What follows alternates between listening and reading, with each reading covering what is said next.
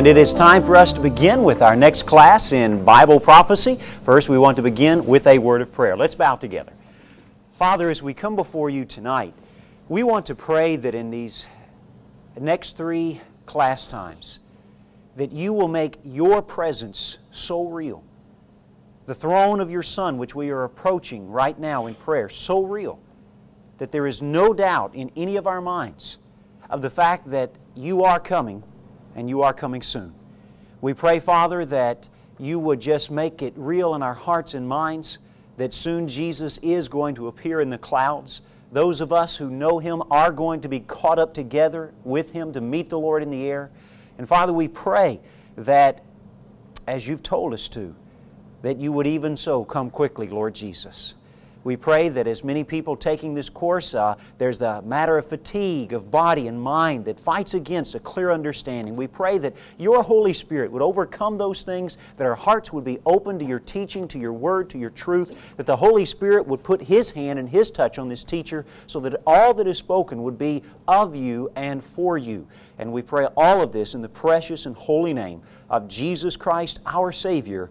Amen and amen. We are going to pick up where we left off in our last lecture, but in order to do that, I want to just back up in your minds just for a moment to page 21.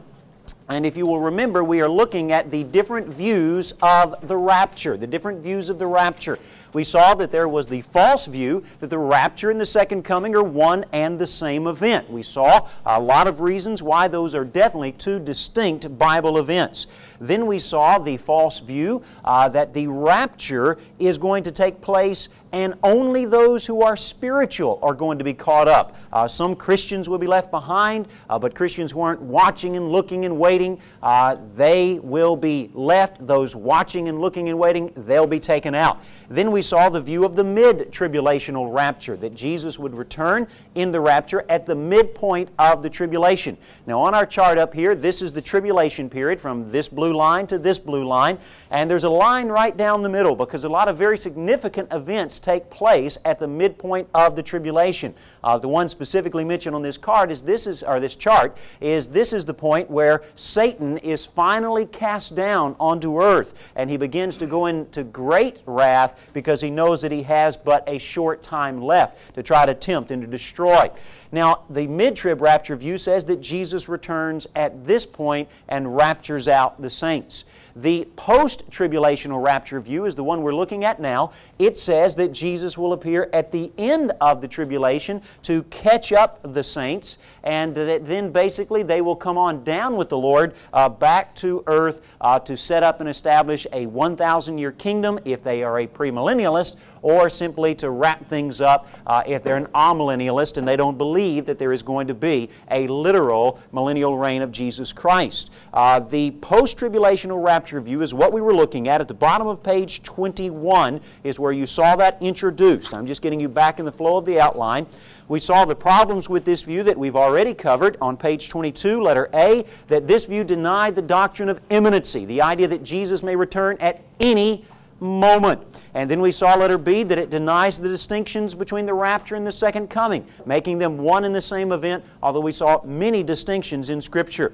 Then we saw that this view denies the literal method of interpreting Scripture. Now, many who believe in a post-tribulational rapture would be upset that you accused them of that. But the truth is that in many a discussion I've had over the years with those who believe in a mid-trib and a post-trib position, when I would say, what about this scriptural event? What about this scripture? What about this passage? The answer again and again and again turns out to be, well, that only contradicts it if you take that literally. How do we know that's a literal event? How do we know that's literal? And so what happens here is that the passages that disagree tend to be spiritualized away. The events that we talked about, the sheep-goat judgment is often spiritualized away as not being a literal judgment. Matthew 25 tells us about that judgment of the sheep and the goats. It's a very real judgment. The length of the tribulation is often said to be something that isn't actually going to be 7 years, even though the Bible told us how many years years, it told us how many months, it told us how many days, and God said it again and again. I think God made it very clear how long it's going to be. Daniel's 70th week is often spiritualized away. God's promises to Israel of a restoration that will take place because of a repentance that takes place during this time is often spiritualized away. Many of the judgments of the tribulation are said not to be as severe as they appear when you first read them in Scripture. Then letter D, this view denies the distinction between tribulation in general and the 7-year tribulation in particular. I have often heard an argument used by post-tribulationists to say that we pre-tribbers are, so vain in thinking that while Christians have been suffering martyrdom and torture and tribulation for the last 2,000 years, why should we think that we're going to escape from tribulation? Well, folks, there's a big difference between tribulation in general and the 7-year tribulation. I do not think the Bible promises us that we will escape tribulation in general with a little t. In fact, the Bible promises just the opposite, that all those who live godly in Christ Jesus will suffer. We will go through tribulation. We will go through suffering. That's a guaranteed thing of Scripture. That has nothing to do with the 7-year tribulation. In fact, that's something that I think it's very important for us to remember. I often hear Christians who do believe in a pre-tribulational rapture say, we don't have to worry about another war or the collapse of the United States or anything like that. We don't have to worry about martyrdom coming because none of that will happen until after the rapture. Where does the Bible promise that judgment will not fall on the United States of America or any other country before the rapture? It never promises that.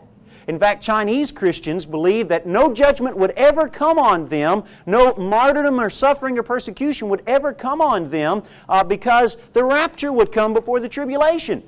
And then, when the communist revolution took place and their churches were burned, their pastors were tortured, many were martyred for their faith, many Christians were very confused and very upset because they thought God had promised this would never happen.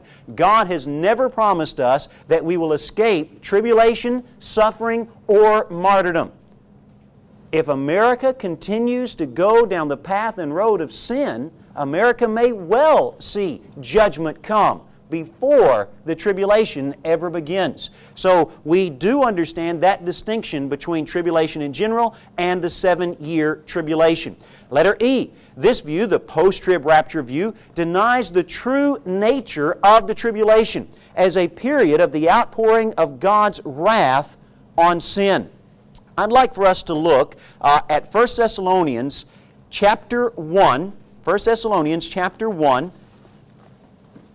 and we're going to see a promise that God has given us in verse 10. We'll just take and look at that one verse. And then don't close your Bible when we read it because we're going to read from 1 Thessalonians chapter 5. 1 Thessalonians chapter 1 and verse number 10 says that we are to be waiting and to wait for His Son from heaven, whom He raised from the dead, even Jesus, which delivered us from the wrath to come.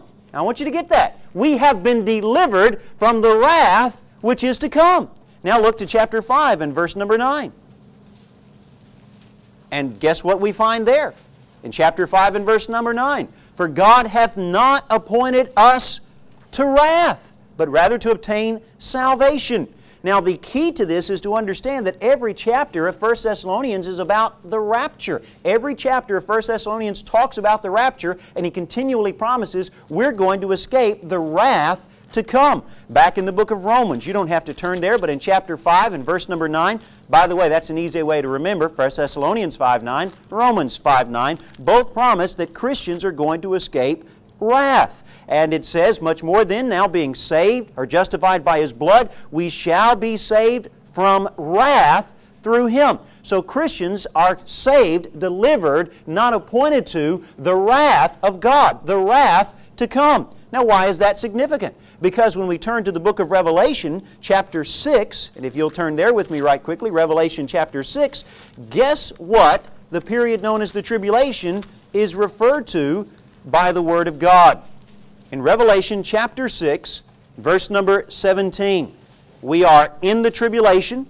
At this point, the tribulation has really started in chapter 6, verse number 1, the first judgment of the tribulation. is poured out. We are in the seal judgments at this point in time. And in verse 17 of Revelation 6, we read, "For the great day of His wrath is come, and who shall be able to stand?" Look to chapter 11 and verse number 18. Chapter 11 and verse number 18. And it tells us, as we're again in the tribulation, we are enduring the judgments of the tribulation, and we read in chapter number 11, verse 18, "And the nations were angry, and thy wrath is come." What is the entire point of the tribulation? The tribulation is the day of God's wrath, the day of God's wrath being poured out on planet Earth. Now, if the Bible says that you are going to be delivered from the wrath to come, not just wrath in general, but the wrath to come, and the tribulation is the outpouring of God's wrath, then you are going to be delivered, thank God, from the tribulation. In fact, can I say one thing to those of you who may disagree and may hold a post-trib or a mid-trib position? I've discussed these positions with a lot of different people who hold the three views, and the one thing that amazes me is the people who get upset that you're trying to convince them of a pre-trib rapture. Can I say this? If I believed in a mid-trib or a post-trib rapture, and you were trying to convince me of a pre-trib rapture, I would hope you were right. I wouldn't be getting mad at you. I'd be saying, show me more, convince me, please, from the Word of God, because we need to believe what the Word says. But folks, I guarantee you this, God has promised us we are not going to be here for the period of His wrath, which is the Great Tribulation or the tribulation to come. Then we look and see, letter F, that this view denies the distinction between Israel and the church. It confuses God's programs for both and makes a very erroneous mistake. All throughout the book of Revelation, we find believers referred to, the elect, and other terms for those who are saved. And so, what the post-tribulationist does is simply turns to the book of Revelation during the tribulation, and he will often show you all of the passages that refer to people who are believers, people who are the elect, people who are going to heaven. And he says there, that proves that the church is still here. But if you'll notice, it never says church. It never says anything that would be something that would narrow us down to the New Testament believers. In fact, all of the terms are terms that will refer to people who are saved after the church is long gone, people from Israel, and people from a great multitude of all nations, because many will be saved during the tribulation. So all of the Christians are taken out at the beginning of the tribulation, but then people get saved during the tribulation. So if you look in the tribulation, do you see believers? Of course you do. Does that prove a post-trib rapture? Of course it does not. Then we look and see letter G. This view, the post-tribulational rapture, like the mid-trib view, denies the completeness of Christ's work on the cross, demanding a 7-year Protestant version of purgatory in order to purify the church before it's called up to marry the bridegroom, the Lamb of God. You see, folks, we're not purified by suffering, but by His blood. We discussed that in our last lectures. Letter H. This view denies the distinction between the biblical trumpets, and thus ends up defying any reasonable chronology of the tribulation. There are many trumpets referred to in the tribulation period and outside of the tribulation period. They're the 7 trumpet judgments sounded by the Lord God, or sounded by the angels sent from the Lord God. Now, these trumpets that we find here on our chart and that we find in the book of Revelation are equated, when we come especially to the 7th, with the last trump. Now, they are equated with the last trump that is going to take place at the end of the tribulation period. And actually, there are many trumpets within Scripture, and when we take a post-trib view and we say this one has to be this one, we are misunderstanding that there is a clear distinction between these two trumpets. Now, let's just take and let's look to 1 Corinthians 15:52. I am going to show you the passage that is used as the primary support by just the common person who believes a mid-trib or post-trib rapture view. In 1 Corinthians 15, it's a very simple thing. It really boils down to one word, 1 Corinthians chapter 15, and we will just read verse 51 and 52 again about the rapture. Behold, I show you a mystery. We shall not all sleep, but we shall all be changed in a moment, in the twinkling of an eye, at the last trump. For the trumpet shall sound, and the dead shall be raised incorruptible, and we shall be changed. Now, folks, here's the argument. The last trump cannot occur before the 7 trumps. Otherwise, it wouldn't be the last one. Okay? There would be 7 more yet to come. Now, this we saw is often used by mid-tribulationists to say that at the midpoint, here we have the 7th trump, which is also the last trump. We saw there's a big problem for them because when we read about the second coming in Jesus' Mount Olivet Discourse sermon in Matthew 24 and 25, we find out that after Jesus returns, a trumpet sounds. Okay? That's at the end of the Battle of Armageddon. That's after the 7 years. So that gives the mid-tribulationists a big problem. Well, the post-tribulationist doesn't have a problem there at this point because he says, yes, of course, those are the same trumpet. There's the 7th trumpet at the very end. That's the same as the last trump. That's all the rapture. That's the entire argument that they would give. However, they assume that this is the only possible interpretation. And you'll often hear it laid out like this. He says it's the last trump, therefore it has to be the last trump, and that settles it. Okay? And how do you argue with someone when they're talking like that? But wait a minute. Let's just stop for a moment and say, how do you interpret words in the Bible?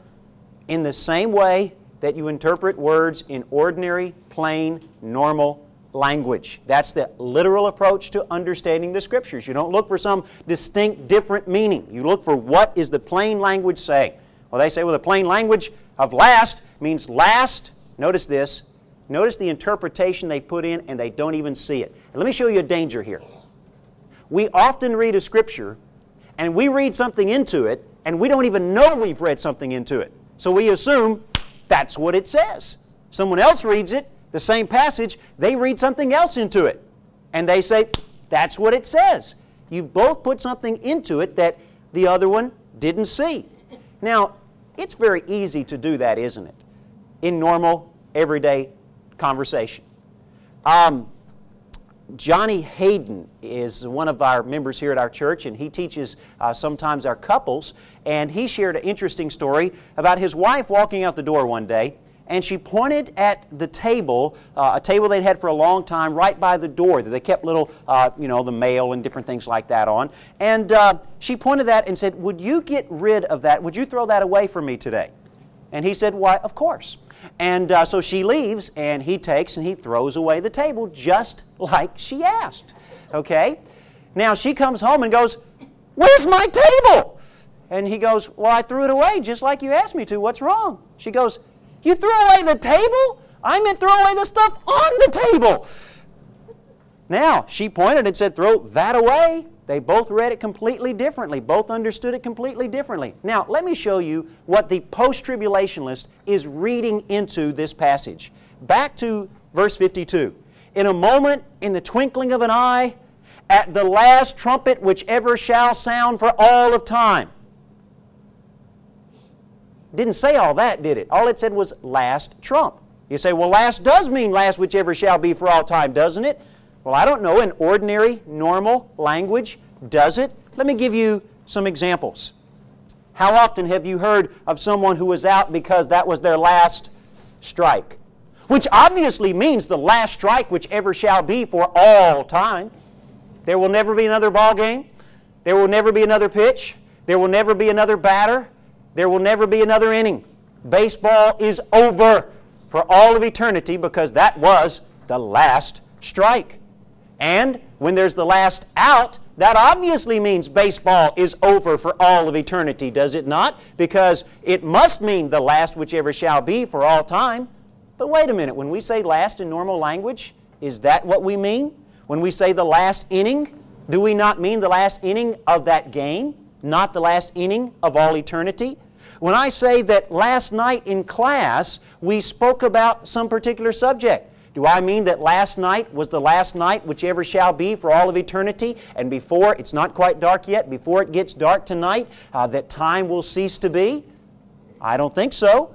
When I say that I saw you last week, Do I mean that there will never be another week for all of eternity? When I say something happened last month, do I mean that was the last month of all eternity? Or last year? Or the last time I saw you? Or if something happened at the last minute? Or at the last second? Does the last second mean that there will never be another second for all of eternity? How about the last bell? Or the last class? Every day there's a last bell, isn't there, in school? Every day there's a last class. Tonight there will be a last class. We'll have the last class tonight in our third hour, and then we'll have class again next week. Last, in normal language, usually refers to last in a series of things, not the last whichever shall be for all of eternity. In normal language, last means the most recent, the last in a series of events, the latest possible opportunity, the conclusion of a program. It can mean any of those different things. So how do we know which of those is meant by this passage? Well, the test is very, very simple. You let the context and you let comparing Scripture with Scripture answer that question for you. Now, let's look at that just for a moment. First, number 2. The argument that the last trump must be the absolute last trump whichever sounds for all of eternity forces post-tribulationists to identify the last trump of the rapture with the seventh trumpet of the book of Revelation and with the trumpet which gathers saved tribulation survivors after the second coming. There are those three distinct trumpets. Now, this is going to create several problems. Number 3, this is absolutely impossible that these are the same event in light of the fact that it allows no interval whatsoever for the series of the 7 bowl or vial judgments. Now let me step to my chart and show you what I'm talking about. 7 angels will come with 7 vials. They'll pour them out in judgment on the earth. What then do we find as a problem here? Well, let's just look right up here at the chart and go ahead and switch back to me, Linda, so they can see this. And let me show you where our problem is. We have the seals first. We have the trumpets next. And the 7th trumpet is said to contain and unleash the 7 vial or bowl judgments. If this 7th trumpet is the same trumpet that occurs at the Battle of Armageddon when Jesus returns, then where did these judgments fit in? There's no place for them. In fact, that trumpet sounds after actually Jesus has actually returned, so there's no possibility that the 7 vials can fit in there. There's no place for them to occur. Now, how do they answer that? Every time I've ever asked someone that question, they've always ended up doing, guess what? Saying, well, you can't take this as a literal chronology. You can't take this as occurring in the order that it does. Maybe it all overlaps. Maybe it's all, and instead of just saying, hey, let's let the plain sense say it, you come up with problems. There's no place for the bowl judgments. Letter B. It identifies the rapture with the 7th trumpet. Now there is a big problem here. Let me show it to you. The rapture occurs before the second coming according to this view. Now what do we mean by that? Jesus returns in the clouds, the trumpet sounds, believers are caught up with Him, all right? Then Jesus descends at the Battle of Armageddon and conquers and wipes out the Antichrist and all of his forces. But then, if you read closely in Matthew 24, when Jesus outlines these events, then the trumpet sounds. Wait a minute. You can't have, it's not a long time period, but you can't say that the trumpet is right before Jesus comes and defeats the Antichrist and right after. Which is it? It's one or the other. If you're going to say it's the last one whichever shall be for all time, and we find a trumpet after Jesus returns in Matthew 24, then guess what? The rapture can't happen until after Jesus has already come. So how are we coming with Him? Which they say we come with Him because they say we get caught up. Okay, then we come down with Him. But if He's already down before He ever calls us up, we didn't come with Him. Okay, and so how do you get around that? Well, you have to say again, that chronology there that Jesus lays out isn't meant to be taken that seriously or that literally. I take it seriously, I take it literally. Now, it can't be before and after. The Scripture clearly teaches that Jesus comes for His saints at the rapture and with His saints at the second coming. Now, the post-tribulationist, as I just laid out, has an answer for that. He says that the trumpet sounds, we're called up. All right? Jesus unveils Himself in all His glory in the air. Every eye shall see Him, and then we come down with Him. So what do we do in this view? I'm going to walk over to the board here as we've got our rapture positions laid out. The pre-trib rapture, the mid-trib rapture, the post-trib rapture. I want you to notice the arrows and how we've drawn them here.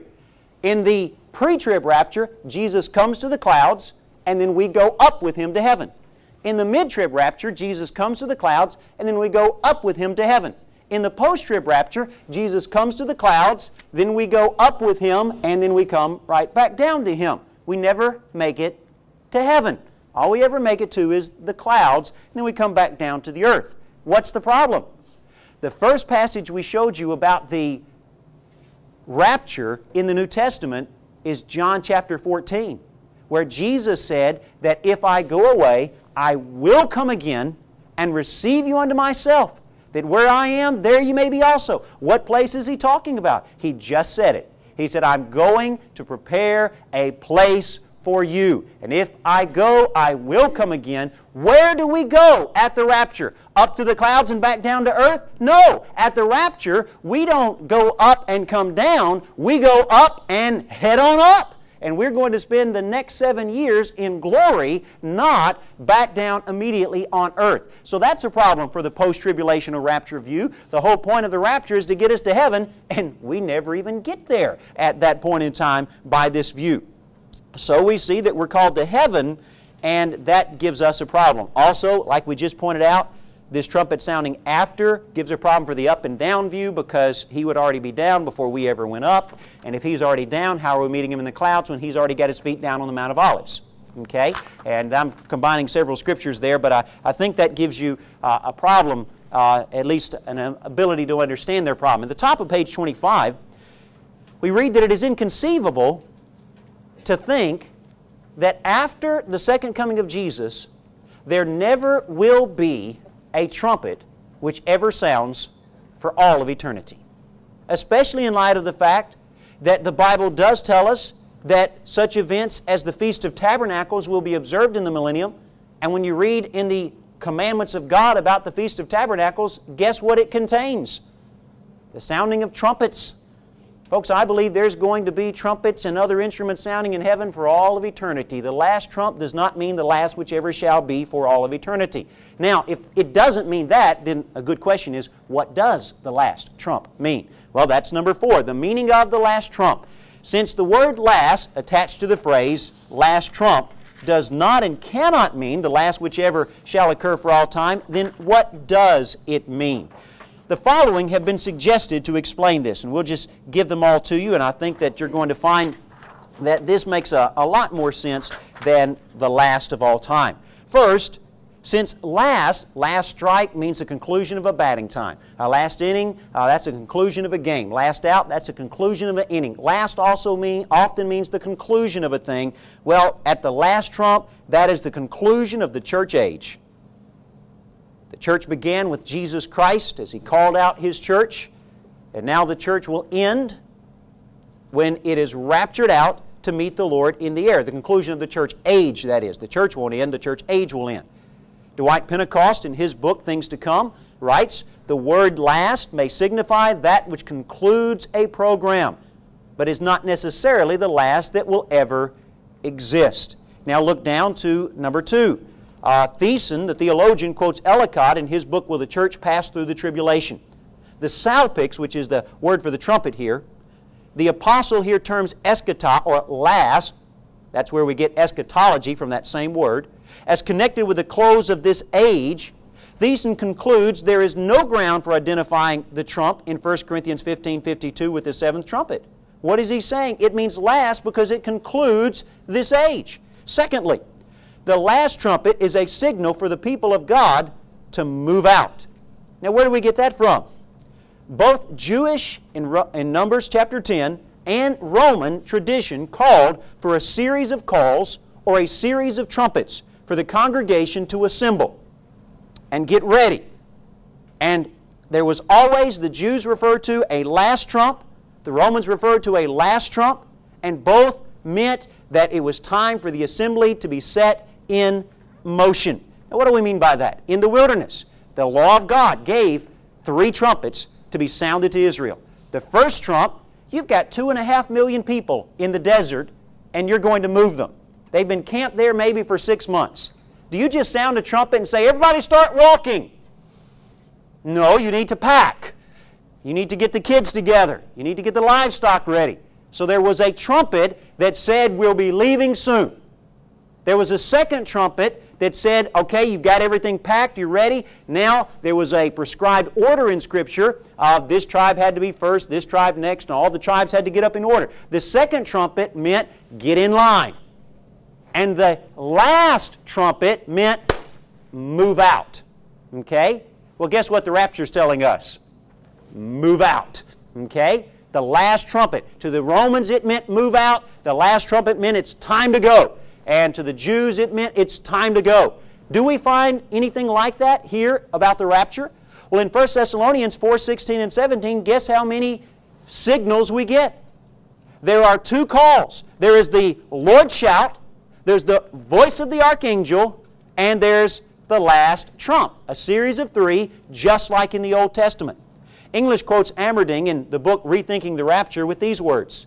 The last trump would signify that the whole congregation was finally on the move. It will be the nature of an alarm, which is the very word used in Numbers 10, 5, and 6 in connection with the journeyings of the camp. The quickening, and that is being made alive, the resurrection, and assembling already accomplished, the former by the voice of the Lord, the latter by the voice of the archangel. There is only one more thing necessary to set all in motion. It is the last trump. The final note struck on that momentous occasion. Let me try to put that together for you simply. We have 3 things that have to happen. The departed saints come with Jesus in the clouds, their spirits. So then we have the voice of the Lord. Guess what happens at the voice of the Lord? The bodies are resurrected. You see, an angel can't say to the dead to get up, but the Lord can. The Lord's the one who does resurrections. And the dead rise. And then there's the shout of the archangel. Guess when we get to go up? Okay? This is when we find the next event take place, and then there's that trumpet that says, let's move out. We go. Now, we take and we turn the page and we see that often in the Old Testament and to the Jews, the last trumpet also signified the last trumpet of warfare. And this could be, it's been suggested, the last trumpet in reference to the last trumpet of our warfare. The salpix was a war trumpet. It was often sounded in war like the cavalry would sound the charge. It had several distinct meanings. The Jews sounded one trumpet that said, prepare for battle. Another signaled the attack. Still another signaled pursuit or ambush and of the slain in battle. The last trumpet signaled the, get this, the last trumpet in war signaled the end of all their battles and the command to reassemble before their captain, before their king, and to be sent home. That's how the Jew understood the last trumpet. Stop and think that through. We've been in battle. And then there's a trumpet that says, your battles are over. Gather before the captain of the host and go home.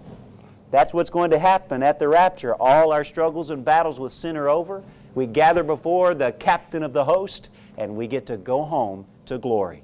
Now, the Jews called these the trumpets of return and actually wrote the words, the gathering of God, on these trumpets that would be sounded to mean it's time to return from the war. Paul and his Jewish readers may well have had this familiar picture in mind when he wrote of the last trump.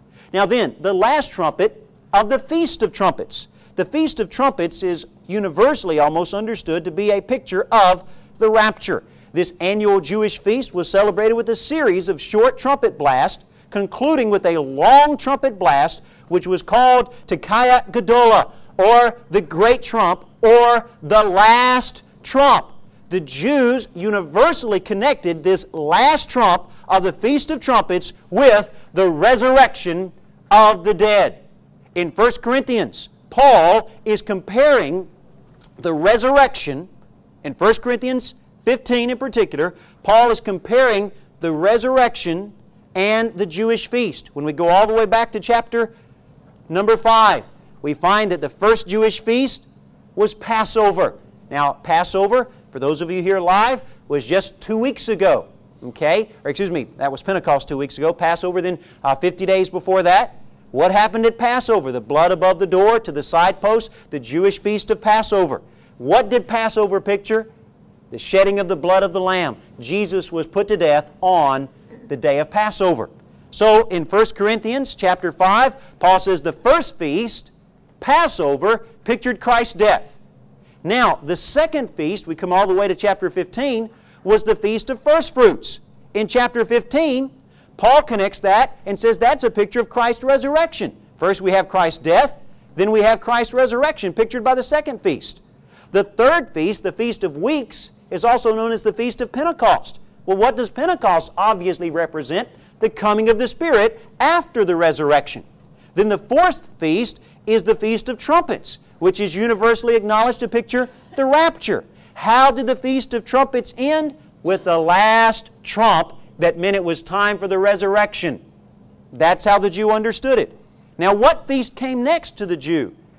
The Day of Atonement, Yom Kippur, which was a day for the nation to suffer and fast and mourn and for sin to be dealt with. This was the day on which the high priest would enter into the Holy of Holies and sprinkle blood in the holy place, on the mercy seat, putting off the judgment of Israel for one more year. This pictures the tribulation.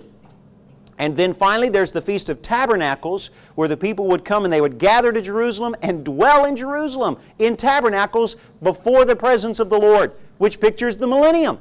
Now, notice the flow of events. The first feast was Passover. That pictured Christ's death, according to Paul. The second feast was First Fruits. That pictured Christ's resurrection, according to Paul.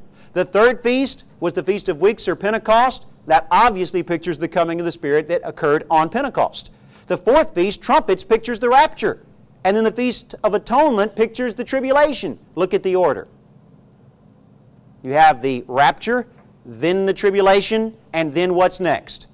The millennium. Okay? According to the Jewish feast, it all fits perfectly with that. And how was the resurrection pictured in the mind of the Jew? The last trumpet of the Feast of Trumpets. Now then, next we see that this also signifies the last trump of God. I want you to just notice something here, and we'll see it a little bit later in the notes, but I want to go ahead and point it out now. In 1 Corinthians 15:52, we read of the last trump. When we read of this trump, and we compare that with over in 1 Thessalonians 4, we find the last trump, it says, the trumpet of the what? Boy, y'all don't have that memorized yet, do you? The trumpet of the what shall sound? The trumpet of the Lord. Who is the trumpet of the rapture sounded by? To whom does this trumpet belong? It is the trumpet of God. Now, when we look at the 7 trumpets, we'll see this in the book of Revelation. Guess who sounds each of those trumpets? Angels. There's a difference between a trumpet of angels and a trumpet of God. This is the trump of God, not one of the trumps of angels. Now that's an important distinction. But I want us to go further. This last trump is the last trump of God as compared with the first trump of God. Did you know that God has sounded a trumpet before? Well, let's just take and let us give the thought flow of what has happened here. In fact, let me give it and then I'll go through the notes here. The trumpet of God. In fact, I want you to do this. Look down to number 5, and I'm going to come back to numbers 1 through 4. Look down to number 5 on page 27. And we read there of the trump of God. This is the last trump. This last trump is the trump of God. So that brings us to a question. Where is the first trump of God found? If I want to understand the last trump of God, maybe I ought to look at the first trump of God, and then it'll start to make sense. Where is the first trump of God found? Most of us have never heard this before. The answer is at Mount Sinai, at the giving of the law to Moses. This, in fact, happens to be the first trumpet ever sounded in Scripture. There are many biblical trumpets in between this first trump and last trump, which are sounded by men. There are many Bible trumpets sounded by angels, but there are only 2 trumpets in the Bible sounded by God. One at Mount Sinai, one at the rapture.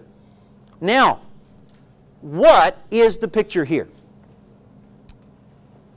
God is saying at the last trump, the trump of God, as compared in a series of things, first and last. First and last.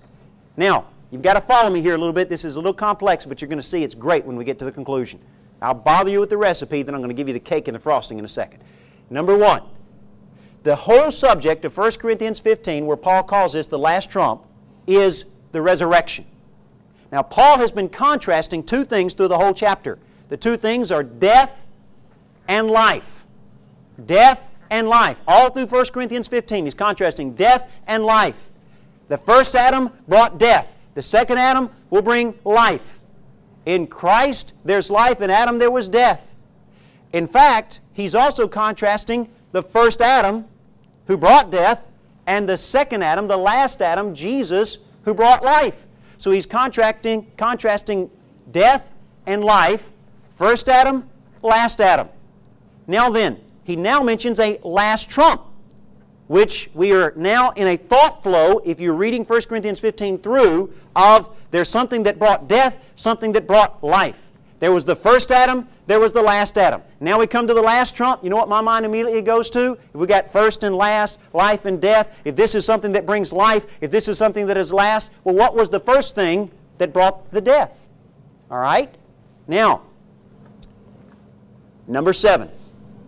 In 1 Corinthians 15, verse 56, Paul declared that sin causes death, and the strength of the death-causing sin was the law. That's what Paul says in this context. The law that God gave to Israel where? At Mount Sinai, when the first trumpet sounded. Now, let me lay it out for you under number 8. The first trump of God was sounded at Mount Sinai, and let me give you the picture.